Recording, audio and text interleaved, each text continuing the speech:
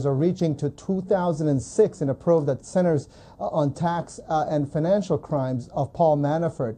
It's one indication of the pressure that Mueller's team is placing on the former Trump campaign chairman, and the broad time frame shows that Mueller's team is going well beyond Russian meddling during the campaign as part of the investigation of the Trump campaign associates. As we reported yesterday, Manafort has been the subject of an investigation, of an FBI investigation for years, including wiretaps, and he has emerged as a focal point for Mueller. Manafort's spokesman, by the way, declined to comment for this story, but we should add that Manafort has denied any financial wrongdoing, Anderson. You said financial crimes. I think you meant possible financial crimes. Possible financial crimes, that's right. Why all the way back to 2006?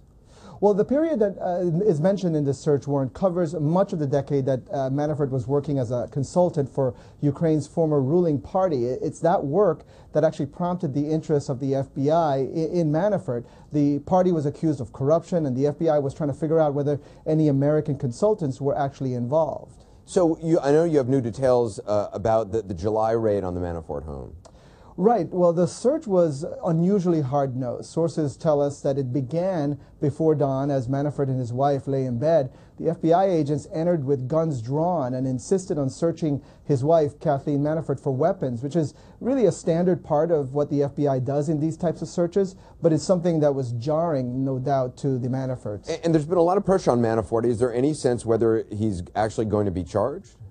Well, we're told that Mueller's team has warned Manafort that they're working to charge him with possible tax and financial crimes. Now, that's an indication that this investigation could be in an advanced stage. We should note that none of that is about election meddling, which is what this is supposed to be about. Mueller's office has subpoenaed reams of financial records from Manafort, in addition to documents that the agents seized during that search we talked about. We also know that his spokesman has testified to a grand jury just this past week, Anderson.